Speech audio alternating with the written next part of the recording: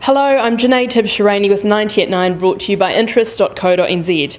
This is where you get everything you need to know in 90 seconds at 9 o'clock. China's central bank governor has warned the country's corporate debt levels are too high and are stoking risks for the economy, just as highly leveraged Chinese companies have gone on an overseas takeover binge. He warned business leaders at a meeting in Beijing over the weekend that the ratio of lending to gross domestic product is becoming excessive.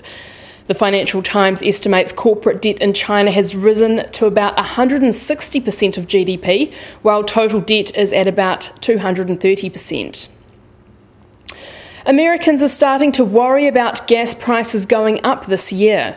The University of Michigan's preliminary Consumer Sentiment Index for March was worse than expected, hitting a 5-month low.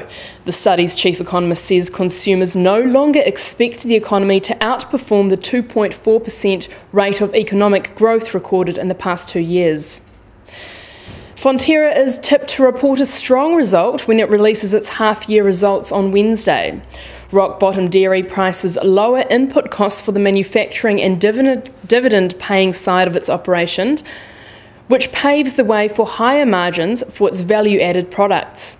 A Forsyth Barr analyst expects the cooperative's earnings before interest and tax to leap 83% for its interim dividend to increase 10 cents to 18.5 cents. This would partly offset some of the load facing farmers.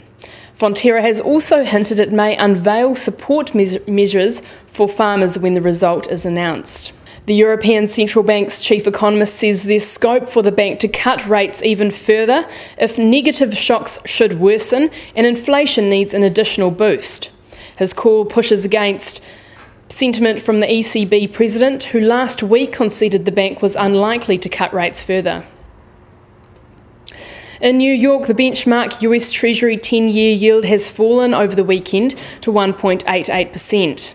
The US crude oil price is continuing to strengthen and is now just above $39 a barrel, while Brent is just over $41 a barrel. The oil price has tracked up around $10 over the last month.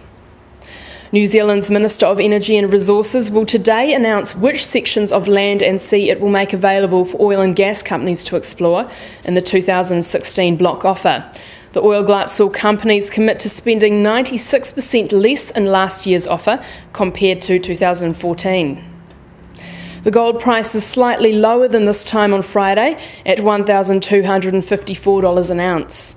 The New Zealand dollar has weakened after ending Friday on a high. It's at 67.9 US cents, 89.3 Australian cents and 60.2 Euro cents. The TWI is lower at 71.2.